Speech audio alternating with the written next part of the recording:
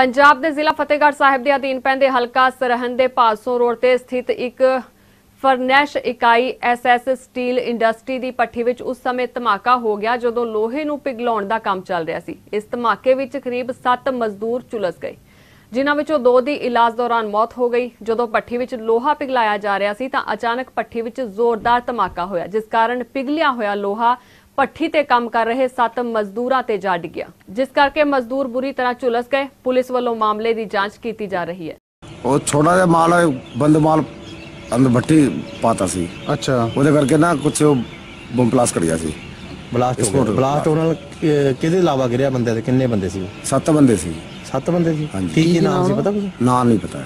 ਤੇ ਉਹਨਾਂ ਨੇ ਕਿੰਨੇ ਕੁ ਜ਼ਖਮੀ, ਕਿੰਨੇ ਕੁ ਝੁਲਸ ਗਏ? ਉਹ ਕੋਈ ਜ਼ਿਆਦਾ ਚੋਟ ਨਹੀਂ, ਕੋਈ ਜ਼ਖਮੀ। ਮਾਮਲਾ ਤਾਂ ਤੁਹਾਨੂੰ ਖੁਦ ਹੀ ਪਤਾ ਸਵੇਰੇ 6 ਵਜੇ ਹੋਇਆ।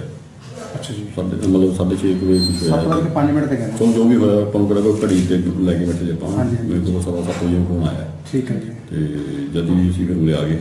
ਠੀਕ ਹੈ ਨਹੀਂ, ਬੰਦੇ ਜਿਹੜੇ ਵੀ ਸੀਗੇ ਇੰਜਰਡ ਫਿਰ ਚਲੇ ਸੀ ਉਹਨਾਂ ਨੂੰ ਫਿਰ ਕਿੰਨੇ ਬੰਦੇ ਸੀਗੇ? ਇਹ ਸੀਗੇ 4 ਹੈ। ਅੱਛਾ ਤੇ ਸਰ ਕਿੰਨੇ ਮਤਲਬ ਜ਼ਿਆਦਾ ਸੀਰੀਅਸ ਕਿੰਨੇ ਬੰਦੇ ਨੇ, ਕਿੱਥੇ ਜਿਹੜੇ ਇਲਾਜ ਨੇ? ਇਹ ਆਪਣਾ ਉੱਥੇ ਲੁਧਿਆਣੇ ਹੀ ਕਰਾ ਡੀਐਮਸੀ ਦੇ ਵਿੱਚ।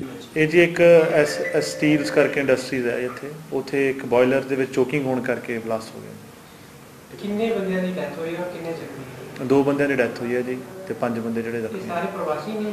ਹਾਂਜੀ, ਪ੍ਰਵਾਸੀ ਨੇ ਜੀ।